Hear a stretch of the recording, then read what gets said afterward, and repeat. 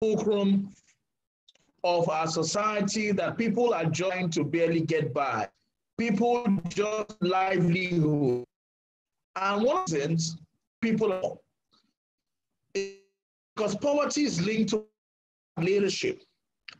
So when we talk about bad leadership, it's not just about the fruit, the root. Dr. McGuell says the centuries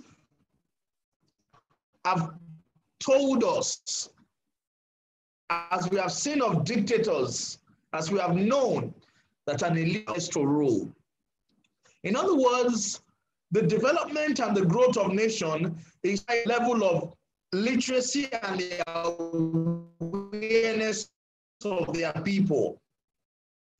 And literacy nation, as a matter of fact, what at SUBEB is to promote literacy and numeracy.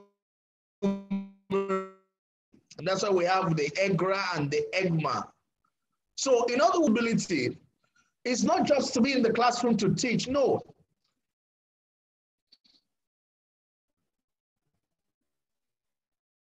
We are midwives.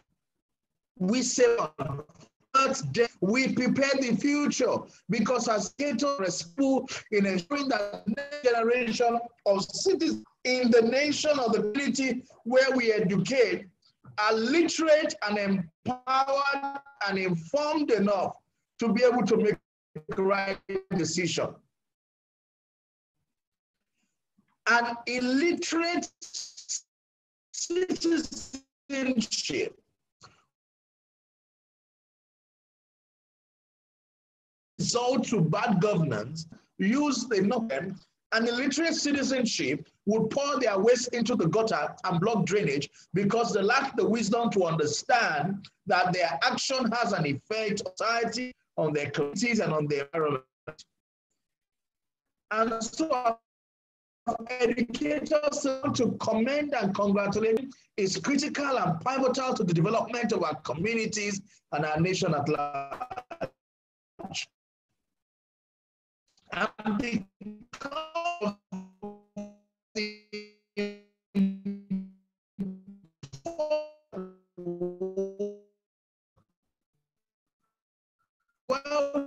gathered tonight to vote that the educators are flayed. Intervention, the COVID disruption in here have continued to advance learning virtually.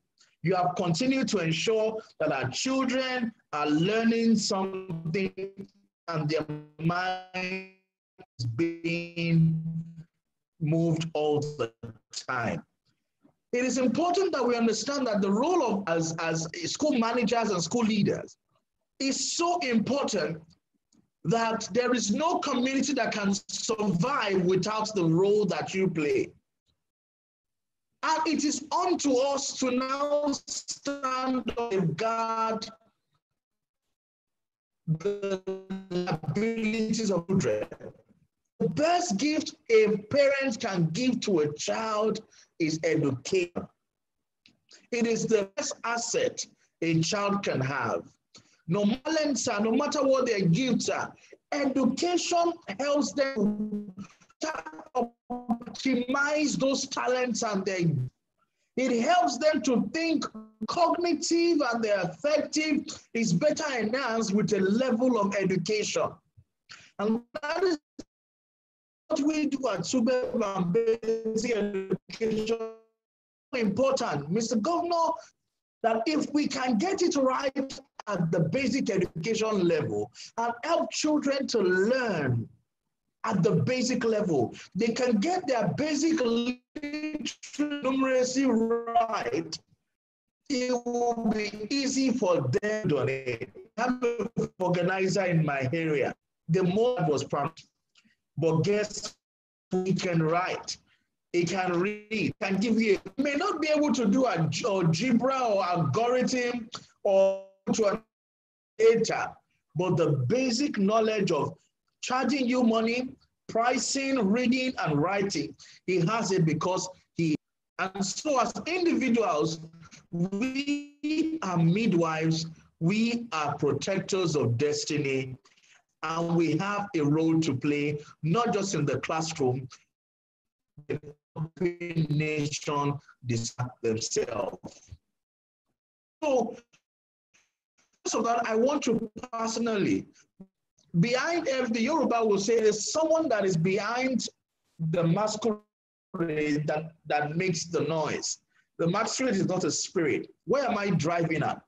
I'm driving at the fact that as educators, while we know that we have a duty to the children and to the pupils that we're delivering the future, we must remember that we are guardians of destiny. Let me tell you a story. When I was in secondary school, I had a vice principal, Reverend Adetukobo Jayesimi, was my vice principal at Methodist Boys High School. And Reverend would give me missionary books. He would give me materials to read. He would speak to me, and every day that I came across Reverend, the way to schools in scenario in Victoria Island, Zenith Bank. If he meets you on the way, it gives you a verse for the day. And so my birthday was 29th of January. And on that, if he meets you on the June, he will give you, he can say, today is the 3rd of June, which is 3 of, he can say, today is John 3:6. And he will quote exactly what verse is in John 3:6. So he met me on the road one day in my school uniform. I said, today is the 29th of January. I'm giving you a quote. The quote for today is Jeremiah. It says, have you seen a man diligent in his works? He will stand before kings and not mean men. He said, Dio, diligent. Now was my vice principal, my desk chair, my second parent. I spent more time with in school than I spent at home with my parent. He said to me, have you seen a man diligent in his works? He will stand before kings and not mean men. He said, Dio, be diligent. I will never forget that encounter in my life. Under the tree in front of our school gate, and that word stuck with me. And guess what? It became a watchword for my life. And I began to live by it. I began to follow it. I began to obey. I began to model my life diligent. And long before that, and I began to see the fruit. At 16 years old, I was invited to represent Nigeria at the United Nations. I sat down with over 70 presidents at the United Nations headquarters.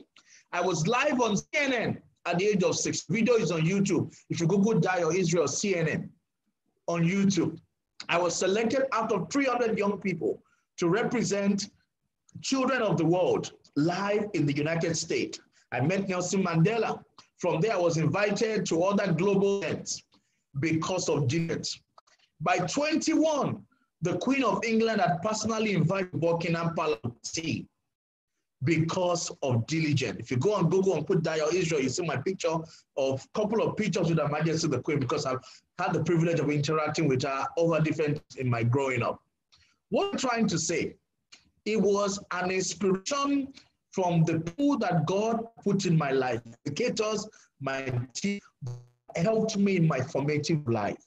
And so as educators, we have a role to play.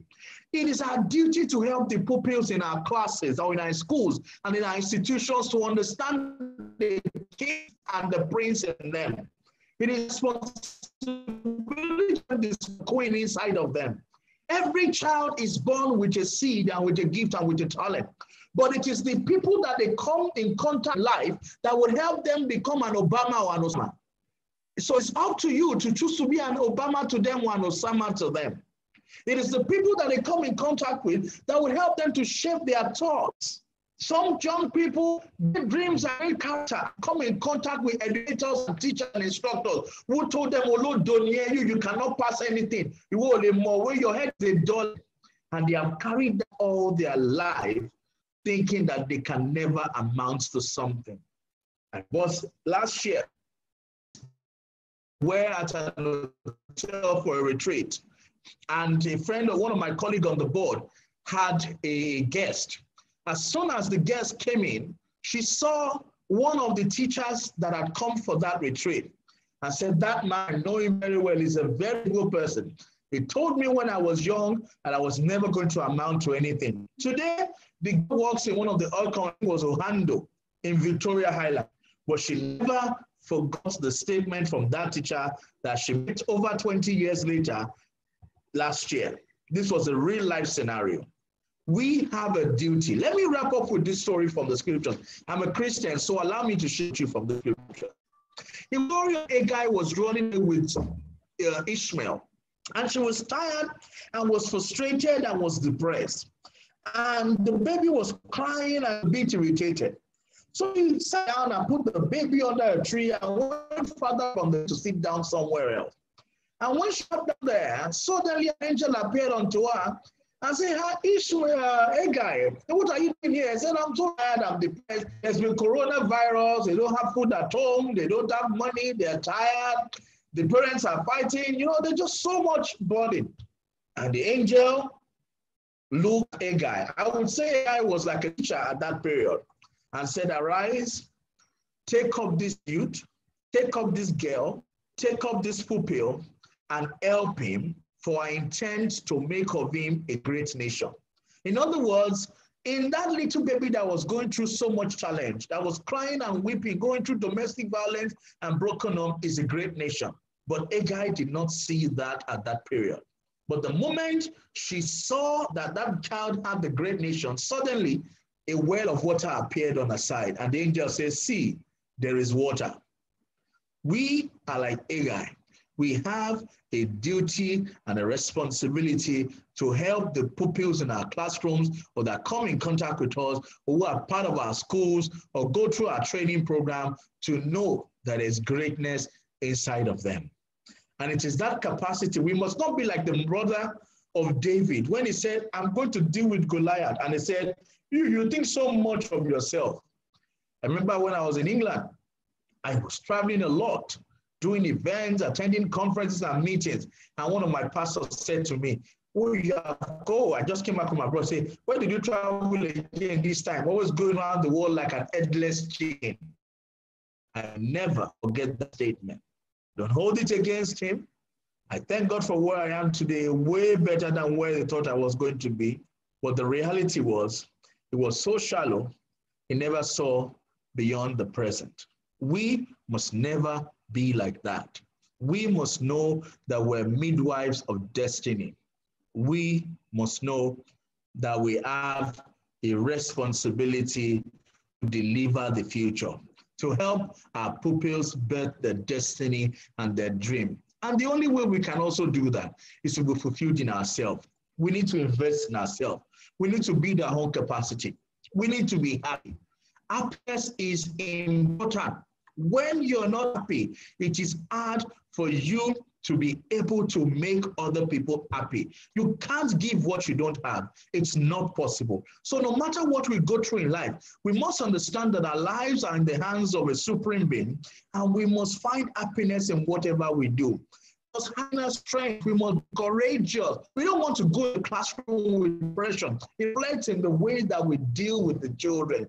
When you have an unhappy leadership, you will have an unhappy environment. The product of your pupils are going to be unhappy.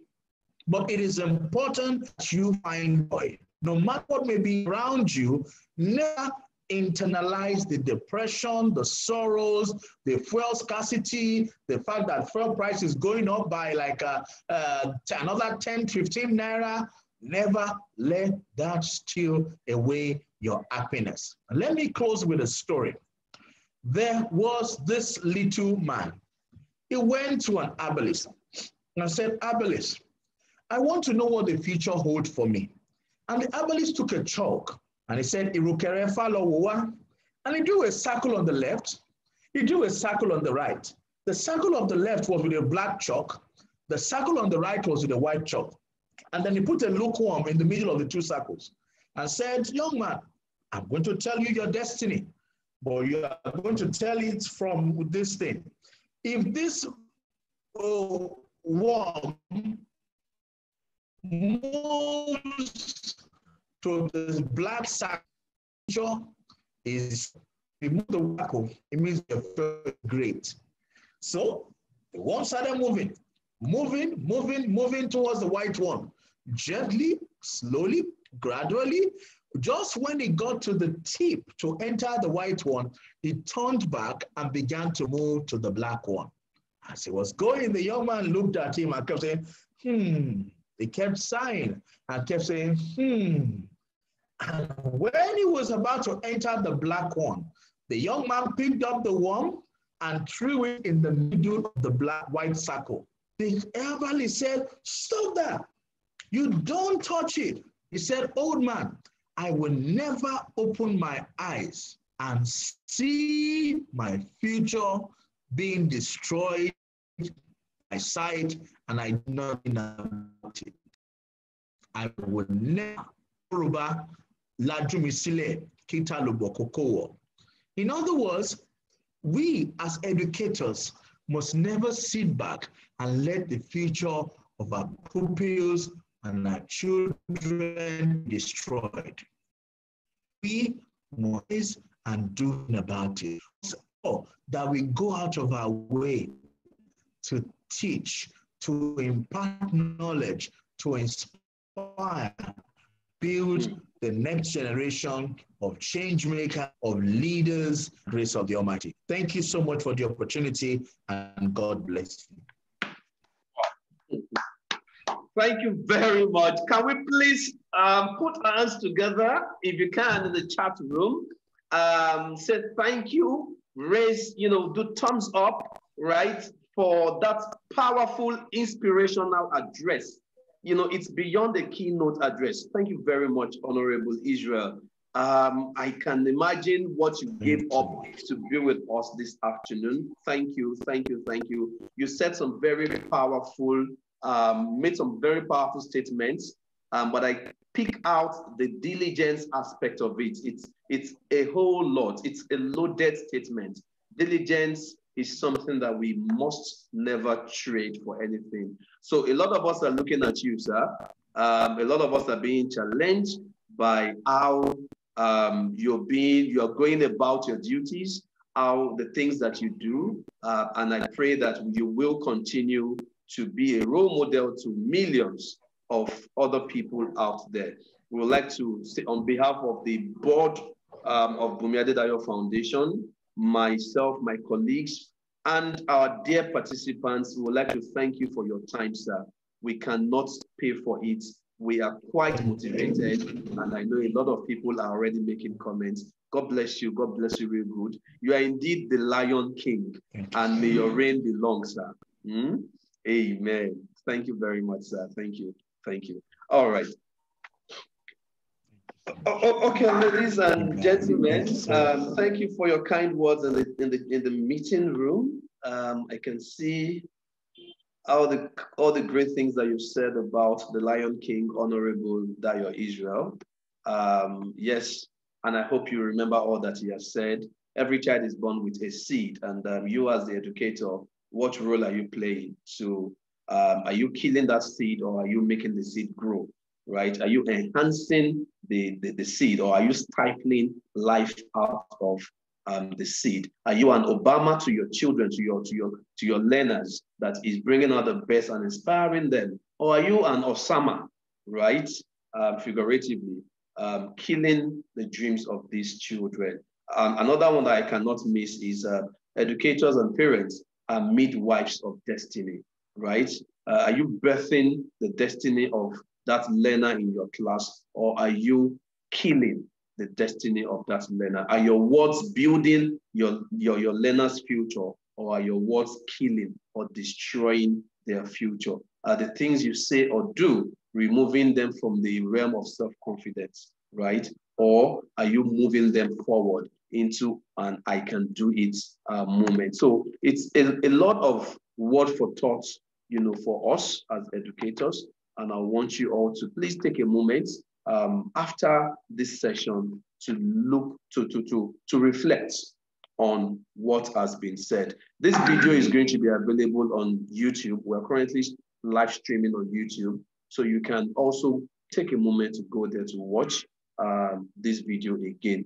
All right, so moving on, Like I said earlier on today, I am not hosting you alone. So today, I'm hosting you with my colleague, Ovigwe Akpodikere. Ovigwe is our program officer in charge of monitoring and evaluation. So she's going to join us right after now to introduce the next speaker, and she's going to be your anchor till the end of the session. Ovigwe, I'd like to leave the floor for you. Okay, thank you very much, sir. Good afternoon, everybody. It's good to have you here again. So outside our keynote speaker who has spoken, who has given us a very awesome charge this afternoon, it's my pleasure to bring to you no other person but Mr. Akin Alamu. He's going to take us through the topic, reflection as a critical skill, tools and strategy for teachers. So this is just a brief introduction of Mr. Alamu. Mr. Akin Alamu is an author, conference speaker, training content developer, and education sector development and management specialist with multi-sectoral experience spanning school planning and management, curriculum development and evaluation, teacher engagement development, resources development, and education marketing. He has a background in education and communication arts from the University of Ibadan, Nigeria. During his teaching career that spanned over 2 decades, he successfully taught the British, Nigerian, and international baccalaureate curricula to students of diverse backgrounds and orientation. He has also worked as education partnerships manager at the British Council. Mr. Akin is currently the CEO, Ed Consultant at iRank Curriculum, an education training development and management company. Mr. Akin focuses on empowering teachers, students, and schools with time-relevant skills and competencies. Akin is a published author of 5 books on education practice and skills development, including Citizenship Education for Global Awareness and 21st Century Teaching, Teacher's Manual. So it's my pleasure to bring to you our great facilitator this afternoon. So Mr. Akin Alamu, you have the floor, sir.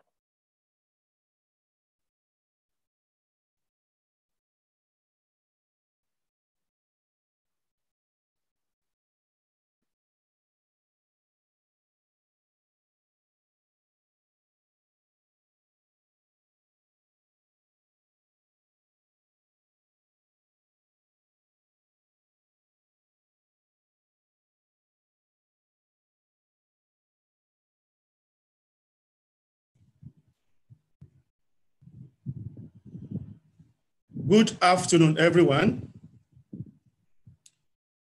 It gives me a great pleasure to be here today on this wonderful platform facilitated by Bumi Adedayo Foundation.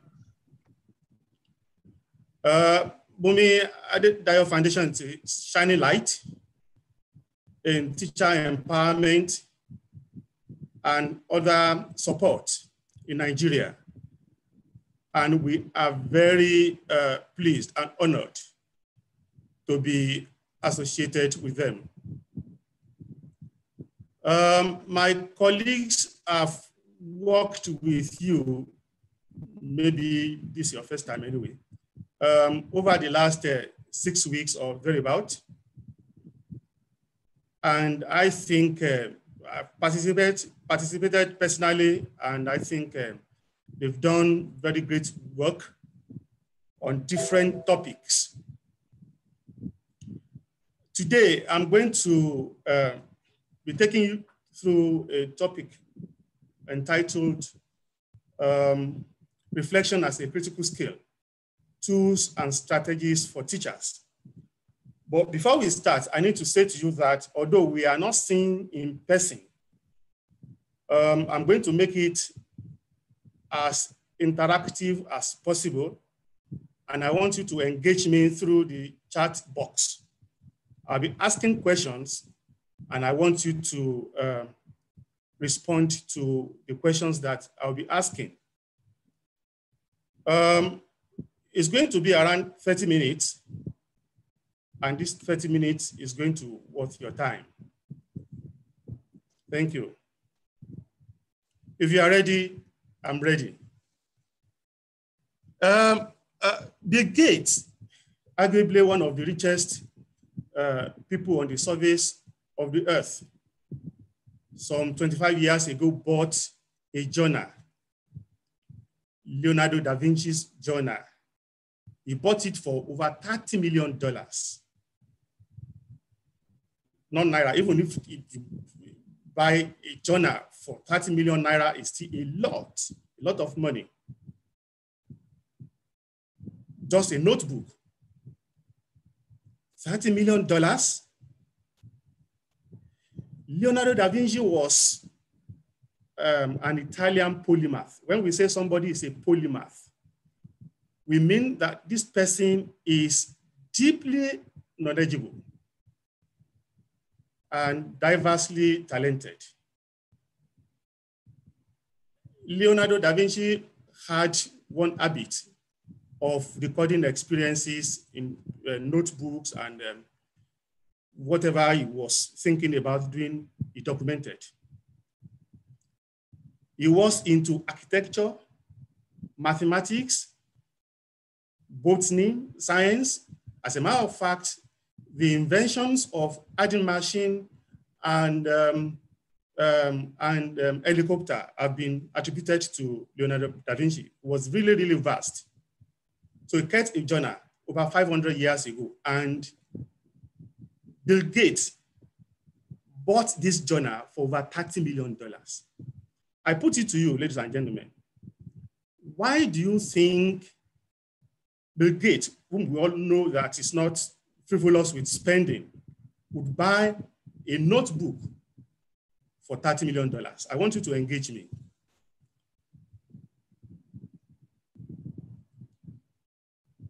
Yes, why? Why do you think Leonardo da Vinci bought this? Bill Gates bought this journal for $30 million.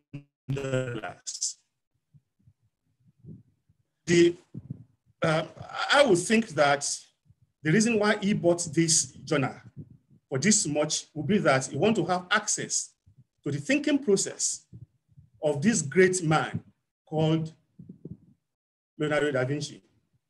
He wanted to see what kind of thinking will produce this enormous work, including painting of Mona Lisa and the Lord's Supper. So today, the objectives of this session are these. We want to learn why reflection skill is important for everyone, especially time-relevant educator. We want to learn how reflection can become a more prominent aspect of an educator's practice. And of course, we want to consider some reflective questions. I want to share with you some questions that I've been reflecting on since 2008 and what the outcomes are of those questions. So if you ask me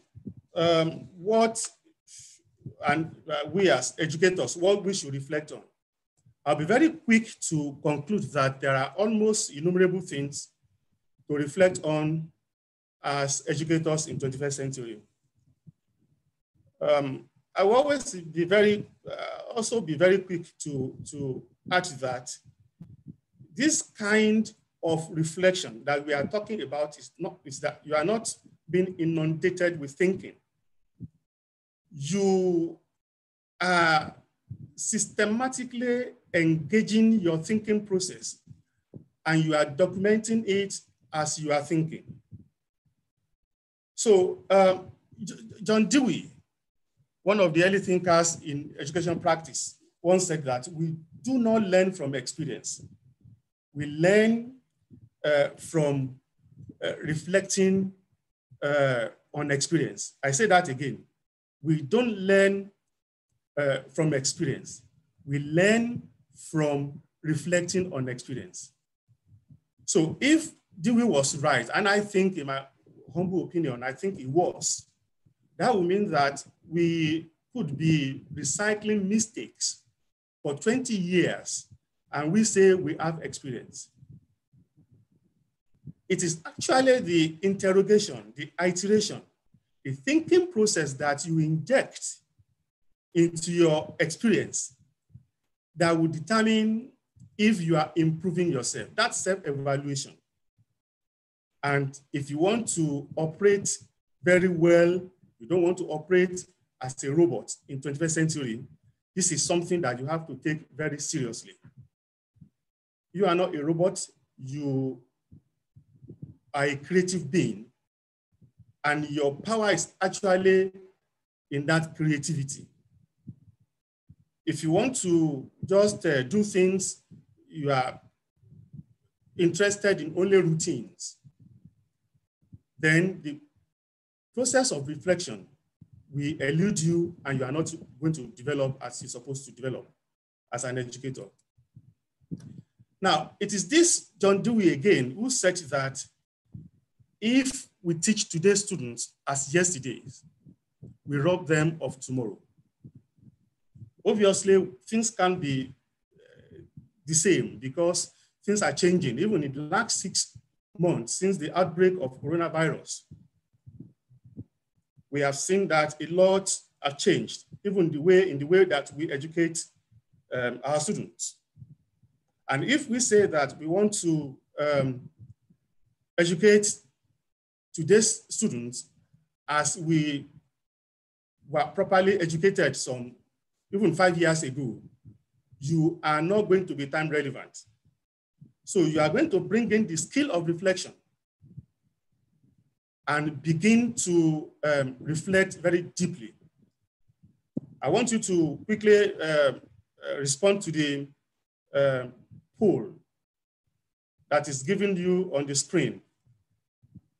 And when you have done that, you submit and then you move on.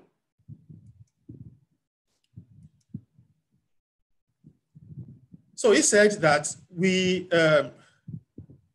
if we teach today's children as we taught yesterday, then we are going to deny them the opportunity of being time relevant.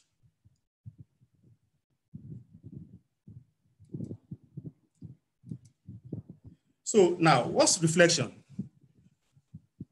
Simply, it means you being conscious and bringing intense awareness to what you do. And the outcome of this very cognitive process is that you are going to become wise.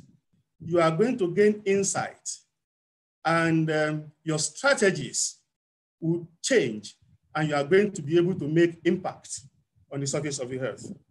So reflection is you bringing deep awareness and deep consciousness on an issue, on an event, with the aim of probably doing things differently or improving on the process.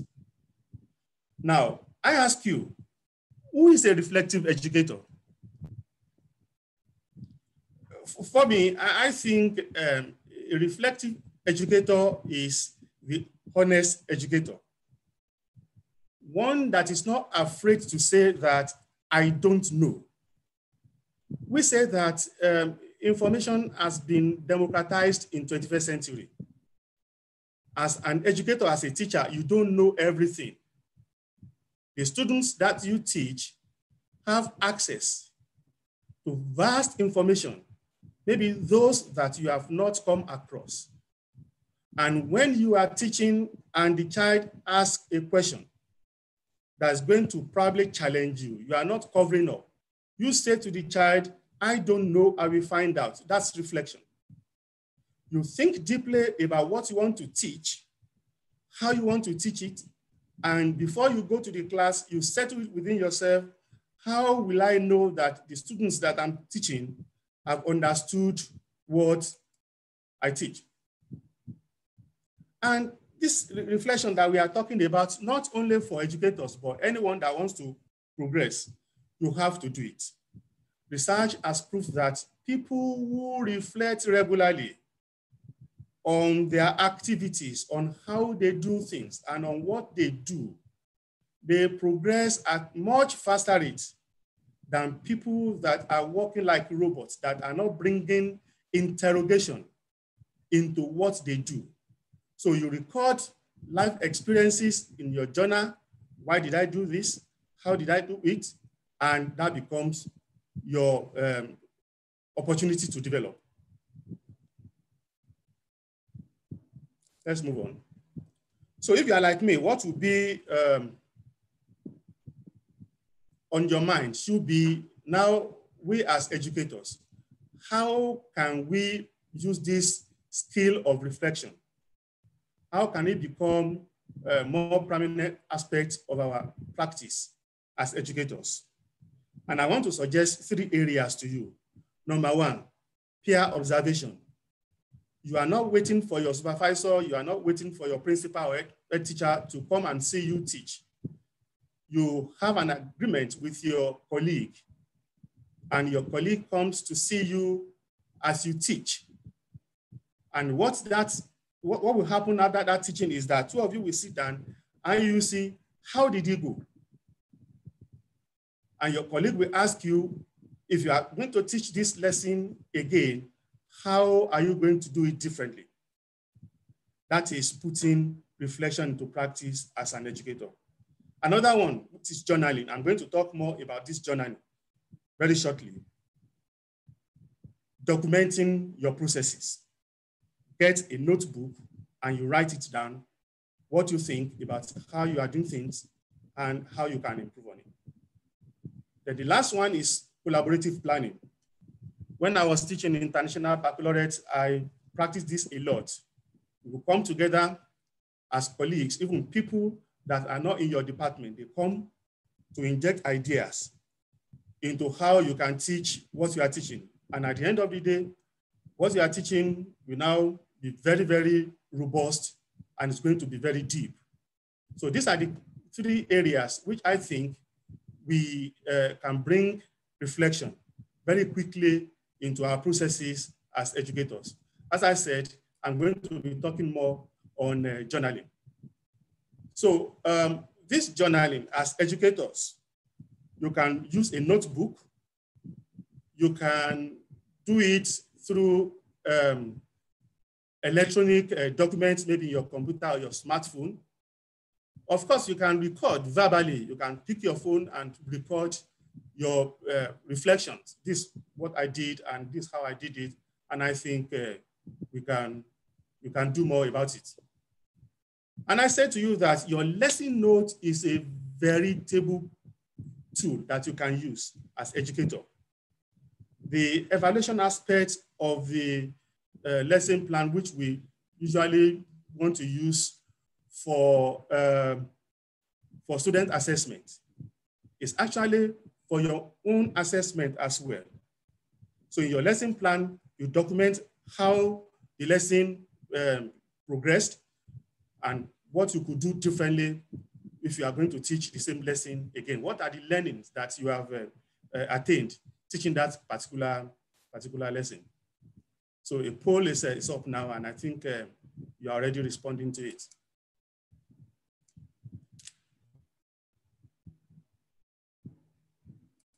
So this journal is very important, and we are going to see more. That's why Bill Gates would buy someone who passed on some 500 years ago.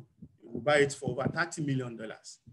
So your learning journal is very personal to you, and it's going to reflect your personality. It's going to reflect your preferences and experiences. It's not that you are just documenting what other people have done or the solutions which they have brought up. You are bringing your own solutions, thinking even about their own solutions.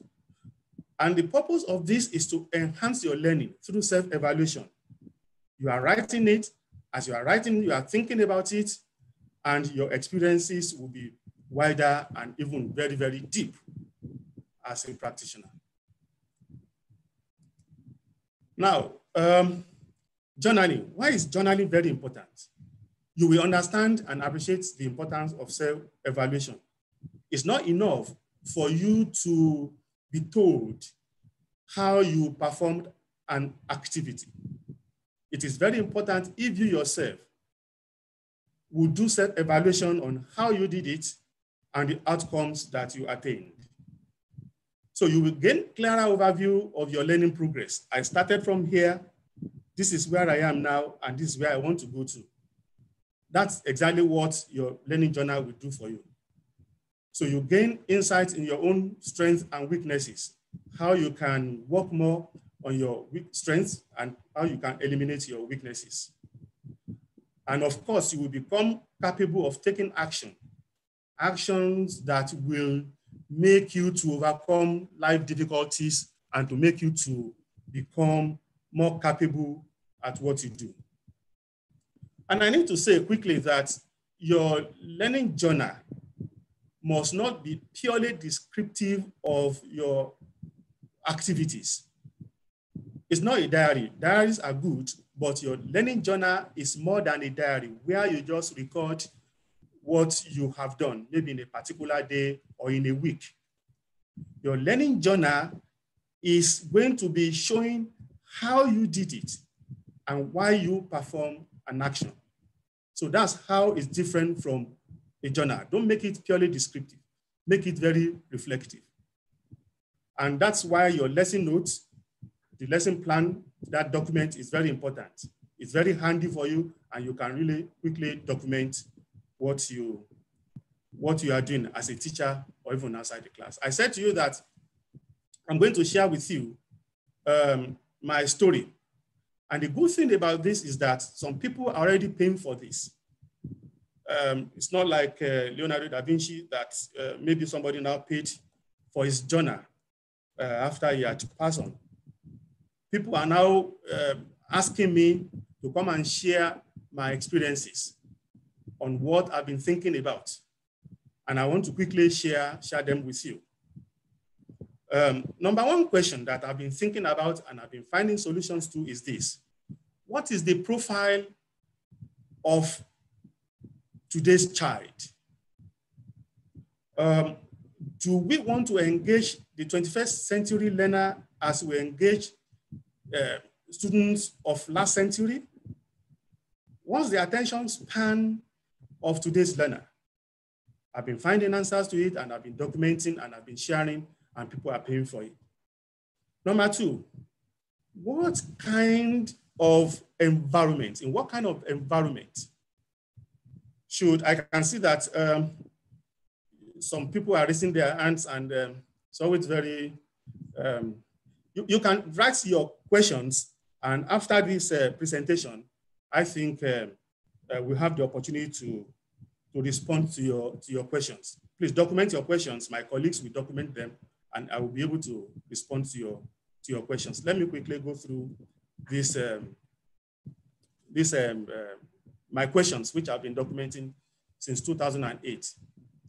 So question number two is this, that I've been thinking about. In what kind of environment should today's child be learning? Will child still learn if we don't put them in air-conditioned environment? That's physical environment. What about the emotional and psychological environment, which I am in charge of as a teacher? How can I make it very conducive to learning for the child? Question number three, what learning resources should we use to support us as we teach? Do we need to import resources from Canada or from China before we can educate today's child? What environmental and neighborhood resources do we have that we can use to support teaching? I've been documenting all this my reflections. Now, number 5, I think, is it number 5? What collaboration should happen between the home and the school as we progress? Do I need to get the cooperation of the parents before I can be successful as a teacher in 21st century, finding answers to all this? Now, how can we, that's another question, I think that should be question 6. How can we manage the behavior of the child today? Do we still want to continue to do corporal punishment, beating them before they can behave well? I'm finding answers to that. What should constitute the content of the curriculum? I mean the knowledge, I mean the skills and the attitude that should be there. And how do we, that's another question anyway, that should be question number 7. How do we, maybe 8, I've lost count anyway. How do we teach this content? That's methodology. Do I want to come to the class and tell the child all the information? Or do I want to facilitate learning and get input from the children that I'm teaching? And of course, how do we access this content that we are teaching? Do I want to rely solely on paper and pencil test for me to know what the child is learning, or there are other assessment strategies that can support me to teach to this child? And of course, the last question that I've been finding answers to, if you have met me before or you have seen the work that I've done, you will know that I've worked a lot on the 4 C's of the century. And my question is this: how can we embed the 4 C's of the century into our teaching and learning process? By 4 C's of the century, I mean communication, I mean collaboration, I mean creativity and critical thinking. How can I, as a teacher, even if I'm teaching geography, English, Yoruba language, whatever subject I'm teaching, how can I embed these competencies into the processes of teaching that I'm doing? So these are my questions that I've been thinking about in the last 12 years. I know you have your own questions too, maybe not as many as mine. Write your questions and let's see what you've been reflecting on or what you plan to reflect on as we progress as educators. There's a poll up here, and I want you to quickly respond to this, and we move on. So, ladies and gentlemen, I want to conclude my presentation by quoting Confucius. Confucius said that we can only attain wisdom through 3 means. By 3 means can we attain wisdom: reflection, imitation, and experience. According to Confucius, Confucius was a Chinese philosopher. He said that experience is the most painful of these 3. Imitation is the easiest. And I put it to you, who wants to pay for something that's so easy? I'm not saying that we should make things to be difficult. But if you are imitating people, then you are not bringing reflection into the process. And I tell you, you may not be able to do wonders in 21st century. And the last one, reflection, he said, is the noblest. That if you really want to attain wisdom and you want your process to be noble, you want it to appeal to members of human race, and you want to solve problems, you want to help people, you want to help yourself, you are going to do more of reflection than learning from imitation, than learning from experience. Of course, we can't learn from experience in life, but when you bring in reflection into your experience, then it becomes expanded and you learn from it and you do things differently. Thank you very much, everyone, for your time. I've really enjoyed myself, and I think you have too. I want to sincerely appreciate Bumi Adedayo Foundation again for giving us this opportunity to meet, and I hope we are going to have the opportunity to meet in future as well. Thank you very much. God bless you. Thank you very much, Mr. Alamu. Thank you for this awesome presentation. Okay, so right away we'll be appreciated. I want to see your reactions towards this session. So just quickly type in your reaction, how you feel about this presentation, what you've learned. I would like to see your comments on the comment section. So let's give. Before, as we drop our comments, let's also appreciate Mr. Alamu. At least give him a hand of applause. Though you can't see, you just use your emoji to give him some wonderful reactions. Thank you. Tell him thank you for the awesome time. Thank you. And the great information he has shared with us. So right away, you can drop your questions also on the comment section. We don't want to spend too much time. We don't want to exceed our normal time. So drop your comments on your questions in the comment section. At the end of the second speaker, we'll take all questions together. Mr. Alamu will still be available to answer your questions. Is that correct, sir? Yes, please. Thank you. So just type in your questions and we'll pick it up from there. So right away, I'll be sharing. Let me quickly share my screen to bring on board our second speaker.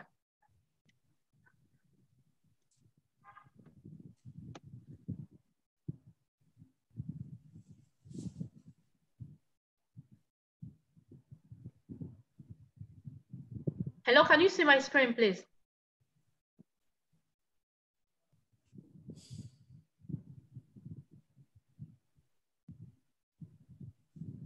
All right, so our second speaker will be talking on engaging scaffolds that deepens independent learning. Now, who is going to be taking us on this session is no other person but Mrs. Olubunmi Adewaku. So Mrs. Olubunmi Adewaku is a chartered teacher, an early childhood specialist, a certified educational administrator, a Montessori educator, and a Montessori educator. She consults for schools and trains teachers under the auspices of Fortim Impression Company. She has worked with several nursery, primary, and secondary schools to develop the capacity of their teachers. She facilitates on different platforms as a faculty member and a volunteer. Her passion is to better the teaching climate by engaging in training and mentoring of teachers so that the children can have better learning outcomes. So this is just a brief summary of Mrs. Adewaku. So right now, I'll stop sharing my screen and she'll take over from this session. Let's welcome Mrs. Adewaku, please.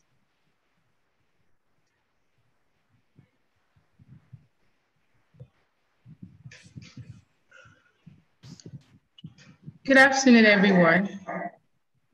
Good afternoon, Ma. Welcome. Thank you so much. Good afternoon, educators. Can you all hear me?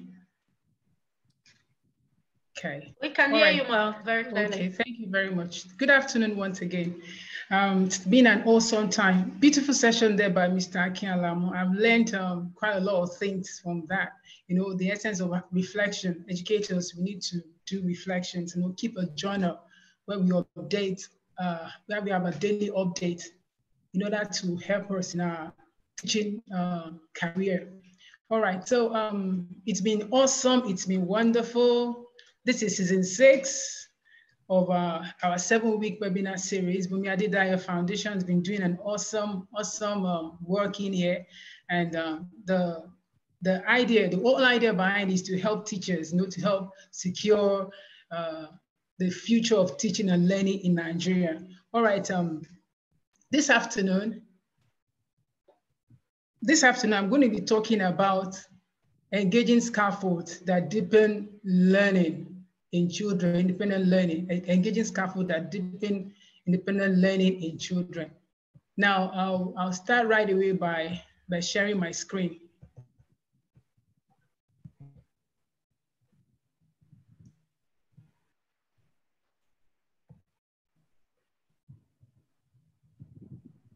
Okay, I'm trying to share my screen.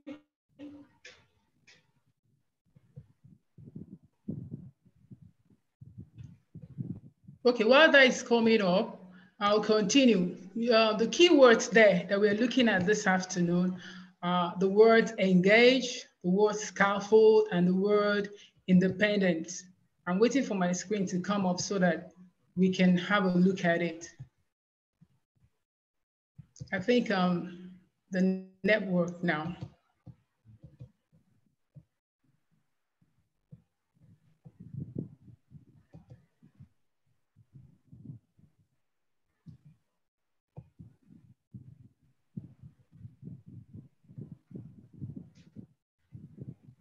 Okay, let me continue. My screen is not, it's not responding. My screen is not responding. I don't know, can you see it? Can you see my screen? I'm trying to share the screen. Can you see it? Can you see my slide? We can see your screen, Ma, but not your slide. Okay, the slide is not coming up. Yeah, I think it's still loading. Okay, it's loading. Okay, I think it's still loading too. All right, that won't deter us. I'll continue. So the word we're looking at here now, we're looking at the keywords we're looking at here are engage, the word engage, the word scaffold, and the word independent. Now it will come to mind, we'll ask ourselves, what does scaffold, the word scaffold, what does it have to do with education? You know, what's the relevance of scaffold and education? What do they have in common? I don't know. How many of us have heard of the word scaffold before? You can put it in the comment box. How many of us have heard about the word scaffold? Have you come across the word scaffold before? What does it mean to you? You can put it in the chat box.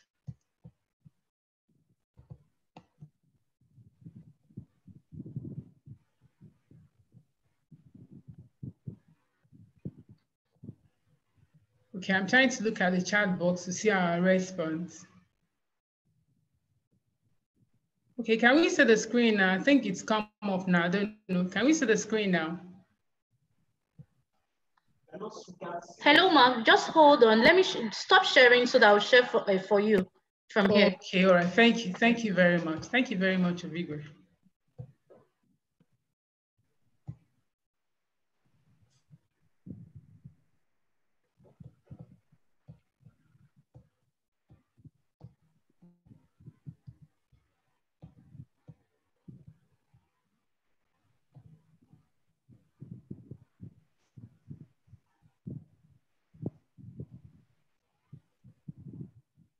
Okay, I can see, I'm looking at the chat box. I can see words like ladder. It's a ladder, yes, it's a ladder, it's a four-legged ladder. All right, that's great.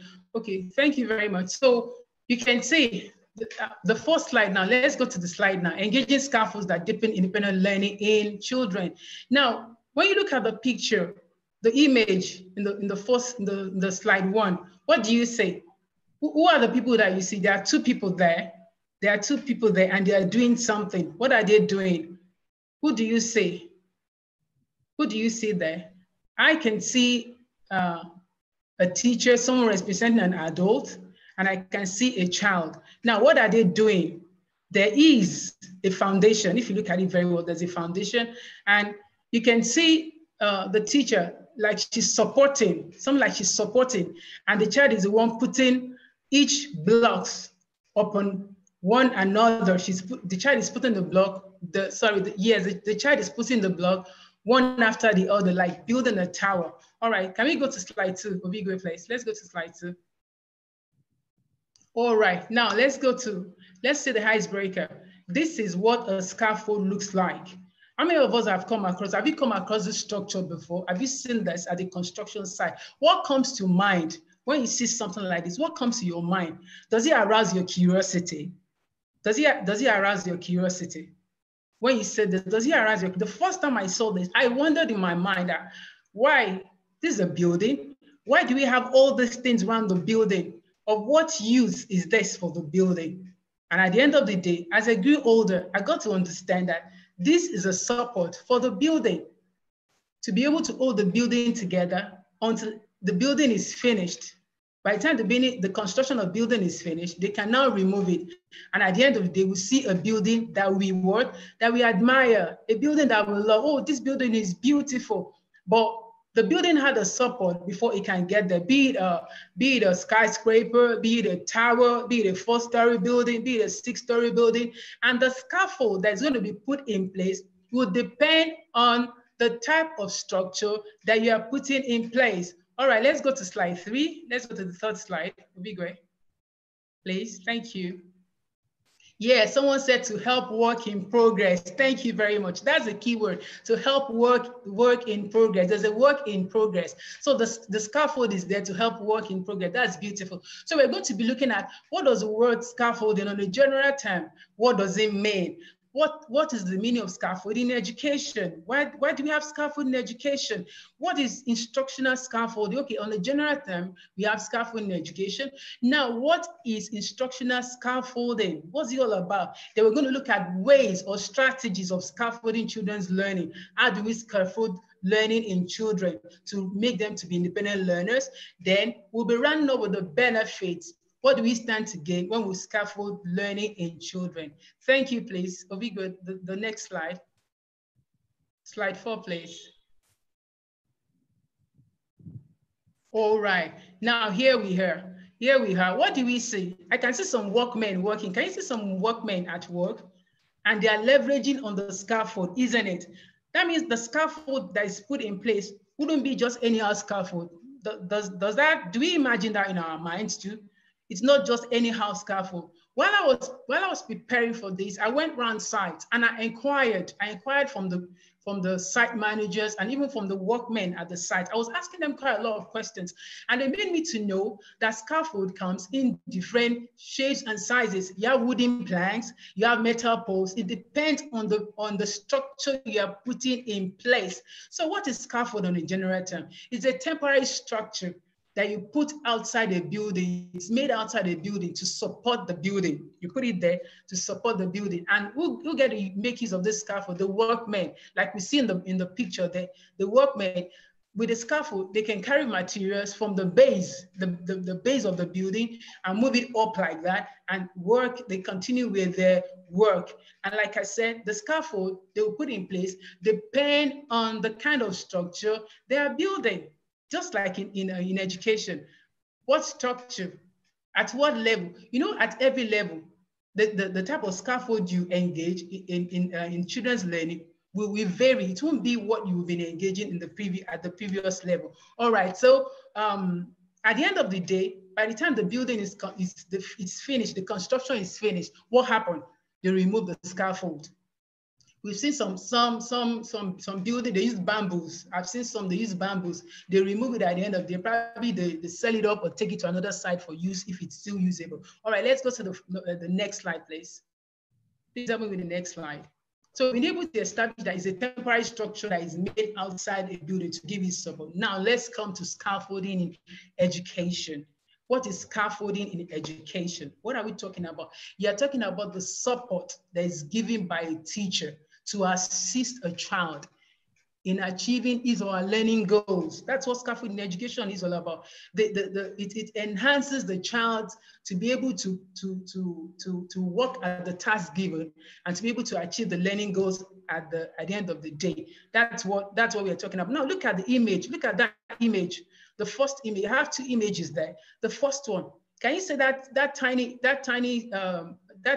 person at the bottom of that tower? And do you see that other thing right at the top of the tower? That's a child. Where is the child headed to? The child is headed to the top of that tower. And the child needs help. So scaffolding in education is the assistance that the teacher will give to the child to get to the top. Through, it comes in learning activities. And at the end of the day, the learning outcome, the accomplishment, which makes the learner or the student or the child independent is the scaffolding that is given. And can you say, when scaffolding is engaged, can you see how confident that child could go from one level to another level to another level? And at the end of the day, the child gets to the what? To the peak. It assists, is an assistant, a structural assistant or a structural guidance that is given by a teacher to the child to achieve the learning goals. Okay, let's go to the next slide, please. Thank you very much. The next slide. All right, instructional scaffolding. We have looked at scaffolding in education in a general term. Now the instructional scaffolding, what's it all about? Is like we said in the previous one, the support that a teacher gives. But now, when we look at instructional scaffolding, it's tailored. When you say something is tailored, you know, it's engaged with the child, with the level of the child, with the ability of the child. You know, no child, children move from known to unknown. That's basic in education. No child is empty. Like Honorable Dayo Israel said, that there are seeds in the inside of every child. So you as a teacher, what are you supposed to do? Is to help the child develop the seeds so that the seeds can germinate, the seed can grow, and there's going to be a harvest. There's going to be a harvest at the end of the day. So it's tailored to the need of each child. You know, in our classrooms, we have different types of learners. So it's tailored to the need of each child at each level of learning. Just like we saw in the previous slide, there are levels from level 1 to level 2. The scaffold the instructional scaffolding you're going to give to a child in nursery 2 and nursery 1 is not the same you're going to give to a child in primary 1 or primary 2. So it depends on the need of the child at that level. Then it is done. Why is it instructional? It is instructional because you're going to model a task as a teacher. You're going to give verbal instruction, or you provide assistance. If you look at the image that we have there, you can see it's in 4 stages. You can see the children at the top, at the very top, and they're super excited. That's what you see. The expression you see on the faces of the children at the end of the day, when they're able to accomplish a task, it's eureka. I finally got there. I finally made it. So at the bottom, the model is done by the teacher. It's like, I will do it. I am doing it. Then by the time the teacher engages the scaffolding activities, it becomes mostly the teacher, a great percentage on the part of the teacher, and some percentage on the part of the child, which means we are doing it. Then at the next stage, what happened?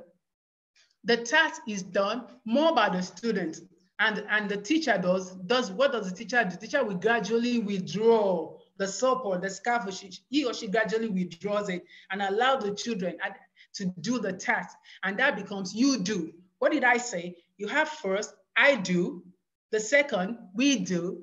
And the third one, I do. That is the child or the student doing it. And at the end of the day, it becomes independent. The child can independently carry out the task on his or her own, just like in a Montessori setting. What do we do? The director or the directress introduces whatever material that is to be learned, going through a period of lesson, and after that he or she withdraws and allow the child to carry out the task by himself or herself. All right, let's go to the next slide. Let's go to the next one, please. Yes. So look, we have looked at what scaffolding in education is. We have looked at what instructional scaffolding is all about. Then now, what makes this scaffold? What makes it effective? It is effective when it is effective. Scaffolding. What makes scaffolding effective? It depends on the task that you're selecting. The task must not be too difficult, and it must also not be too easy. Like a balanced task is very, very important. Then errors are anticipated. Of course, errors. We have it at the back of our mind that the children will make mistakes. That's why our instructions, the instructions we give, it must be instructions. The instructions must be, the children must understand the instructions we are given. You understand? Clarity. Yes, that's what I want to use there. Clarity. Then during the process, we are scaffolding the learning to one form of assistance on the other. Then and the last one there is encouragement. You know, there's what we call emotional scaffolding too. A child can become frustrated along the line because he or she is not getting the sums right, because he or she is missing one thing or the other, and you can see frustration written all over the child. So you have to come in as a teacher and say, you're doing well, you can do better. All right, let's go to the next slide, please. Thank you. Yes. Now, that brings us to the techniques of scaffolding in children's learning. What are the strategies? How do we go about it? What do we put in place to engage scaffolding in children's learning? One, that I have hints. You can give them hints. You give them a task to accomplish and they are struggling with it. You can give them hints. Yes, there's a question there. There's a poll there. So let's go ahead and And answer the question is a tool that helps students engage in words. Yes, we can go ahead, and it's one of the tools of scaffolding. Though I've not gotten there, but it's a tool. So we can go. Then scaffolding helps students make progress in understanding and skill acquisition. So we can go ahead and answer that. All right. So I was saying that hints, you give hints. Now I'm an early childhood educator. So we are doing plastic materials and paper materials. We have a container that has plastic and paper material. And probably a child is finding it difficult. Where should this one go? From pick a particular material. Where should this go? Should I put it in the plastic? Where do we have the bin for the plastic? Or the teacher can give a hint. Oh, the cup you have, what material is it made of? Then the next one is dig deep into student knowledge base. I want to teach a topic on animals or types of animals. I won't just say, oh, these are the types of animals. Someone said the poll is too fast. I won't just say these are the types of animals. I won't just go ahead and start talking about it. I will dig deep into students' knowledge base. Why? Because they have a prior understanding of animals. They have a knowledge about animals. I can just say, oh, do you have a pet in your house?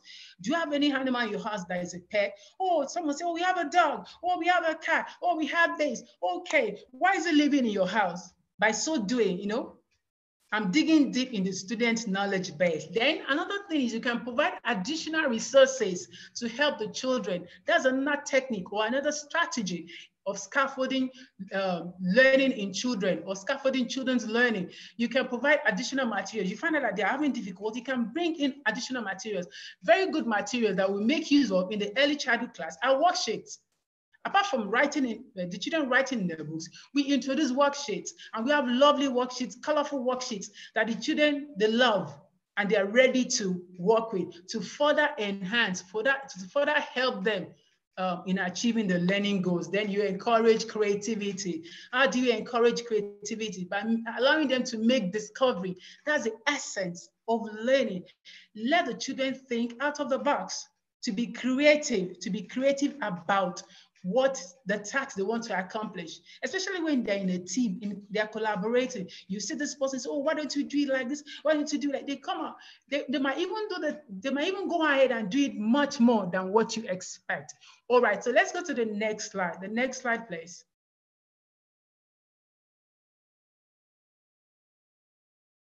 All right, then we have, you explain the task in different ways. Explaining the task in different ways.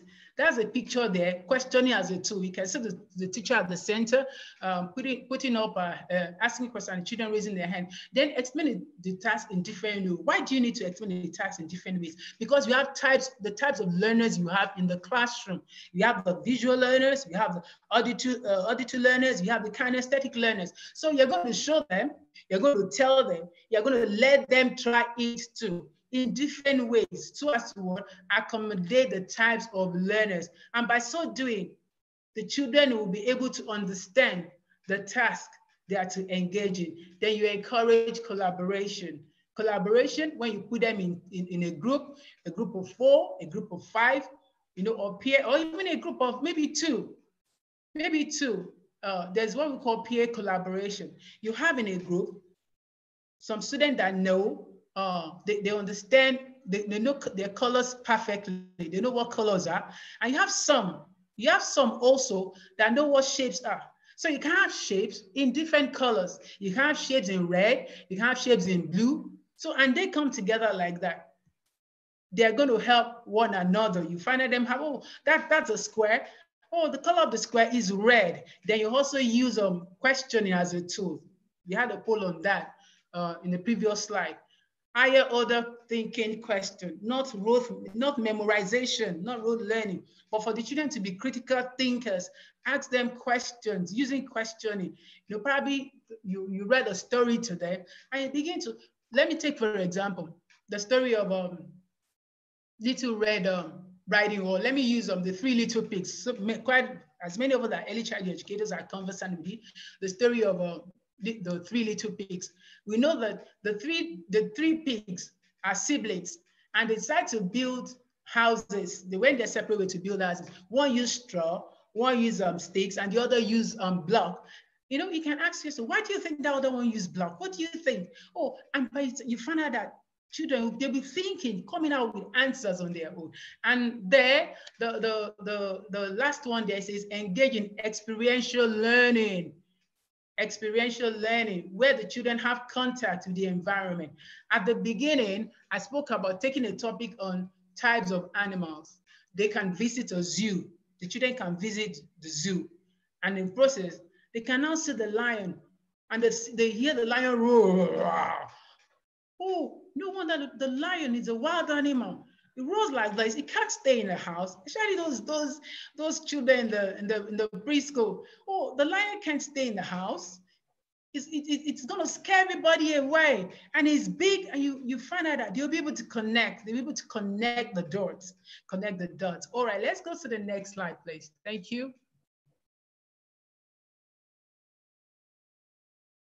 All right. Now we look at the benefits of scaffolding in children's learning. But before we look at the benefits of scaffolding in children's learning, I remember, because I jotted what Honorable Dayo Israel, some of the things he said. I was writing it down in my notepad, and he spoke about his vice principal. You can see how much of a help the vice principal was to him, and he said that was what set the tone for his achievement in life. So when we scaffold learning in children, there are lots of benefits, huge benefits. And the first one I have there is achievement of goal. Children or students or a child will be able to achieve his or her learning goals.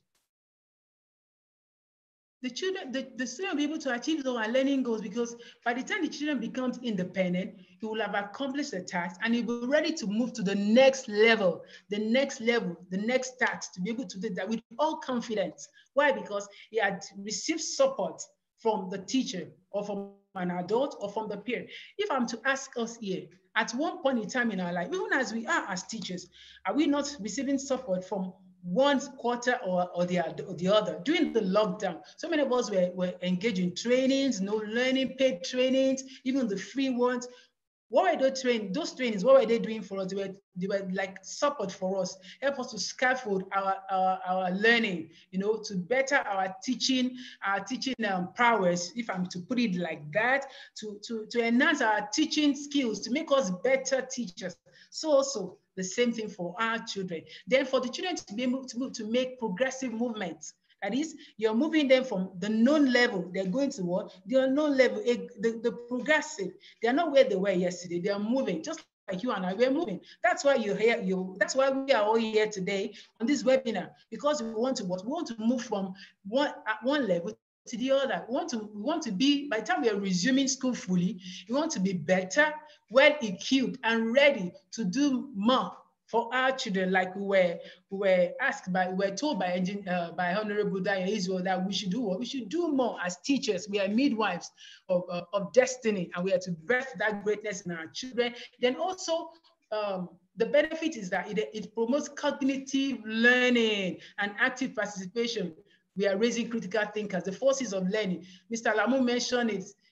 Learners that are critical thinkers, learners that are problem solvers. When we help them, give them the necessary support, they will do better. They help students to become independent. That's our keyword, one of our keywords today, independent learner. Then the children become self-regulating learners. They become problem solvers, like I mentioned earlier. And also they own their own learning. They own their learning. They own their learning. They are proud of it. You see like the Lion King, yes, the Honorable Dayo Israel mentioned. You see that satisfaction, the expression of satisfaction on their faces by the time they accomplish a task. Yes, I'm able to do it. Yes, I can do it. Then how about the struggling ones or the weak students? With scaffolding, you're able to help them also to make that progressive movement, and they become better, maybe by pairing them with one of their pairs that is quite good and giving the necessary support. I remember some few years ago, I come in contact with a child with a child that couldn't read. He couldn't read. The child was about 7 years old. The child couldn't read, and the parent was overly concerned. She was overly concerned. Oh, what do we do? And I made some inquiries, I made some findings, and I found out that where the child was coming from, the school the child was coming from, they didn't give that support, that help. They just felt that the teacher, okay, let me put it that way. The teacher felt, oh, you're not catching up. You're not doing okay. Relegate that child to the background. Just like for as men that went to school, the time I went to school, the teacher that taught me way back then, just very few of them, they don't care. When you get it, if you get it or not, they don't care. They've taught you, and they are leaving the class. And God help you, miss anything. You get the ledges of strokes of the cane. So I had to do this, and I found out that this boy needed emotional scaffolding. He needed his self-esteem has been martyred, if I'm permitted to use that word, martyred. He doesn't have any, and I kept giving him the confidence. I told him, I believe in you, you can do it. And we started gradually from the very bottom, the sounds and everything. And each time we are in a session, the boy is smiling. She would tell me, Adewaku, you believe? I said, yes, I believe it. You can do it. I said, let's look at it. And went on and on and on like that. And today the boy is better. The boy is better. Not saying, like our teachers way back then, so that kind of a thing. Not nice at all, All right, let's go to the next slide, please, Obigwe. The next slide. Yes, my final slide. In a summary, scaffolding is the assistance you give to a child to be able to accomplish what? To accomplish his or her learning goals, And at the end of the day, the child becomes what? An independent learner. The child is owning his or her own learning pattern, The child has been able to accomplish the task. At the end of the day, the child is happy. And who is a scaffolder? The teacher is a scaffolder. They are meant to give the support to the child. And once the child can find his or her feet, just like that building, by the time the building is completed, what do? We remove the scaffold. So the teacher, what will the teacher do at the end of the day? The teacher gradually fade away from the stage and let the child stand on his or her feet, and running along and doing great things. All right, that brings us to the end of this topic. Thank you very much. So I wanted to also thank Bumi Adedayo Foundation for the opportunity given to me to facilitate on this topic. Thank you, everyone. Thank you. Over to you, Obigwe.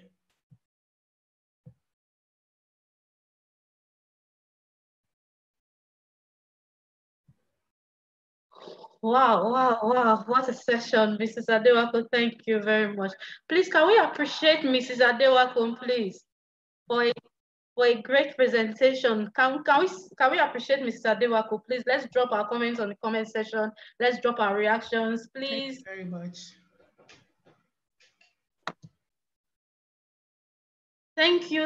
Thank you everyone for staying with us. We've learned so much today. Also, drop your questions. Don't forget to drop your questions on the comment section. We'll take them shortly after this. So we've learned so much today right from the keynote speaker to our main facilitators for the day, Mr. Akinlabu, Mrs. Adewaku, and they've taught us so many things today. The keynote speaker told us, he said something and he got me laughing when he said we shouldn't, as educators, we should be Obama to our learners and not Osama. We all know Osama bin Laden. So that's a good takeaway from this session. Try to encourage your pupils. Don't write them off as educators. Mr. Akinlabu also talked about reflection. Why we need to reflect, why we need to self-evaluate us.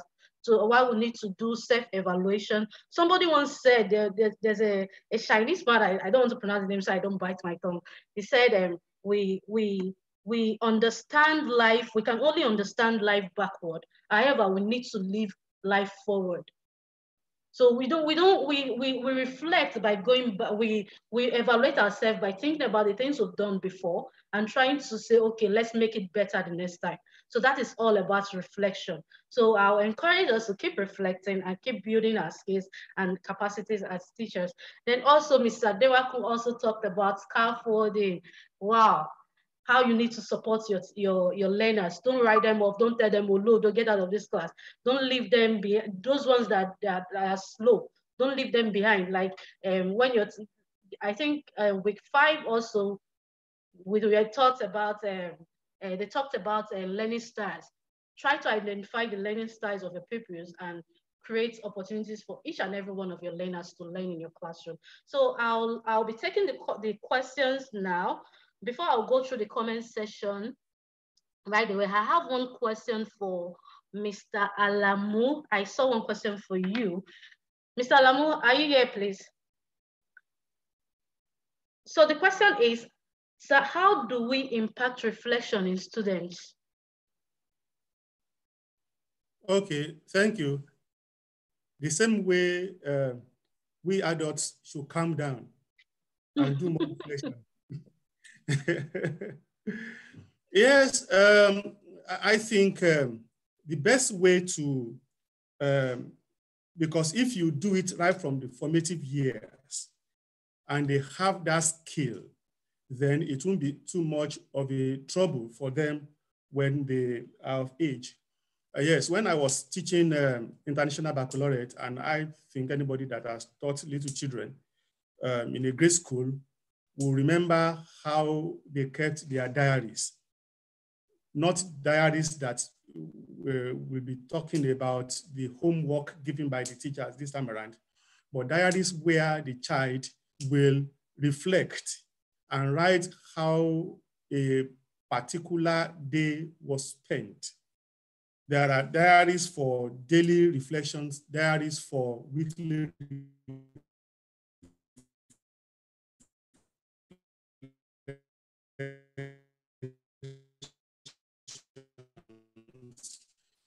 these children, they will document friendly, a great way to bring up children to make sure that whatever you do, you, can you hear me? Can you hear me? Yes, we can, sir. Okay, I think the network was bad. So whatever you do, you don't just do things without thinking deeply about your processes. And people that are working on positive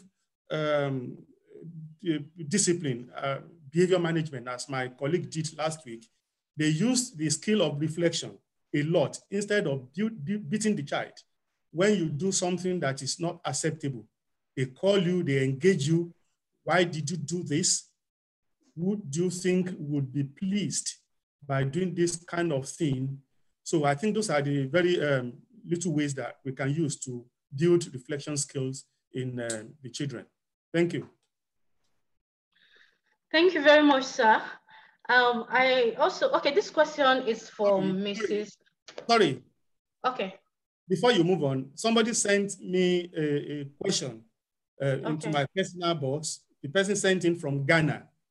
Okay. And the question, where is the place of personal development as a catalyst to gaining quality reflection capacity? And for me, I think I would just turn the question round by saying that quality reflection is the catalyst for personal development. And I remember around 2013, we went to do a job in Osun State in Osogbo in a private school. And I went with a colleague of mine, very vast in soft skills, because we had to work with the teachers on soft skills like communication and team building. And after we finished, one of the teachers was very curious, asked my colleague what his background was.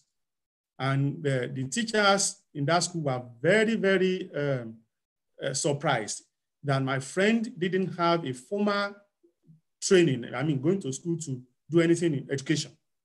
But because he has developed himself, he spoke like an expert who knew what he was doing. That's what quality reflection can do for you.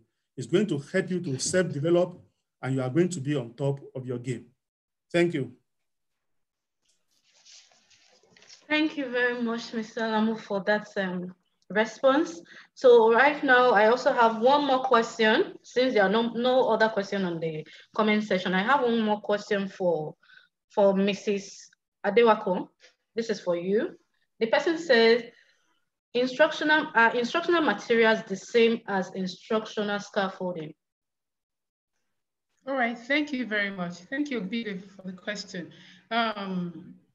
Instructional materials, they are the variety of tools that you engage your instructional scaffolding pattern.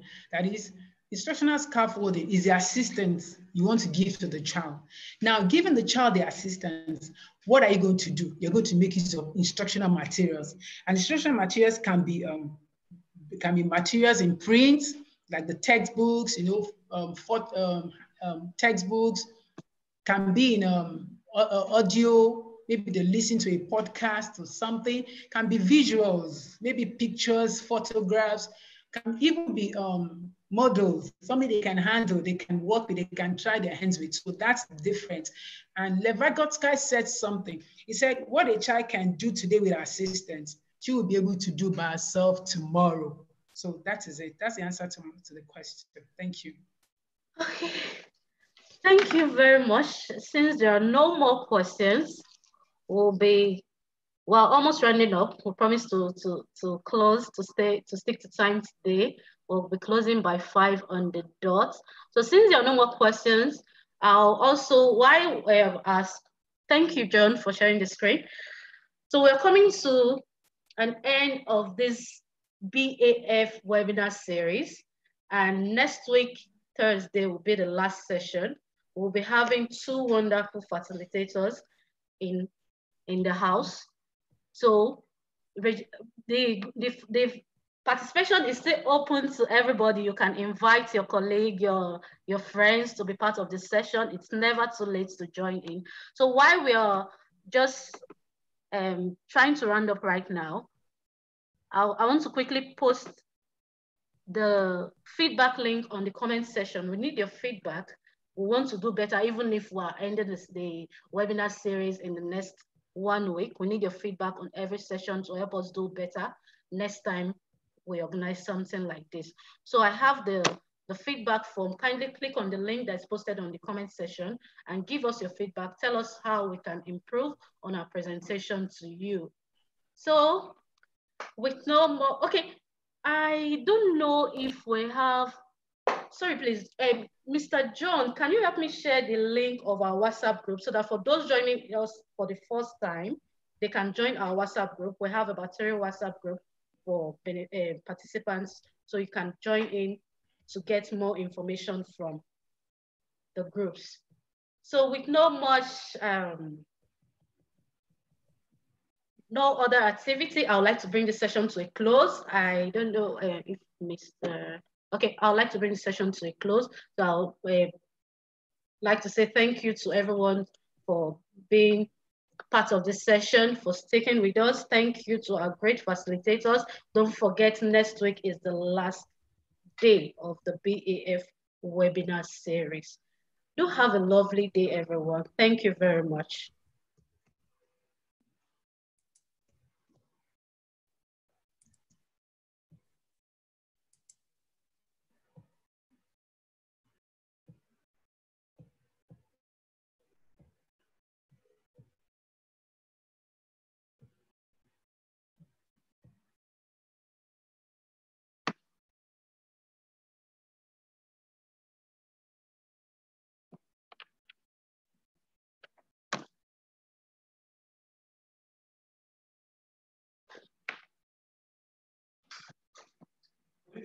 Yeah.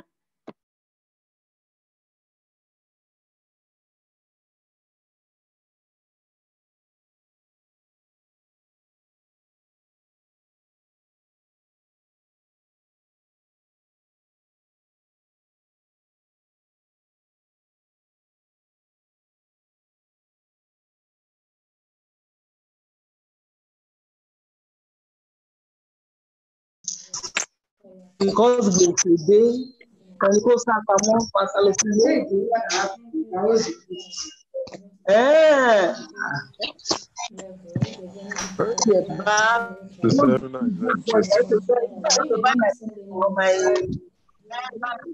Hey, Jesus, my aforeman here.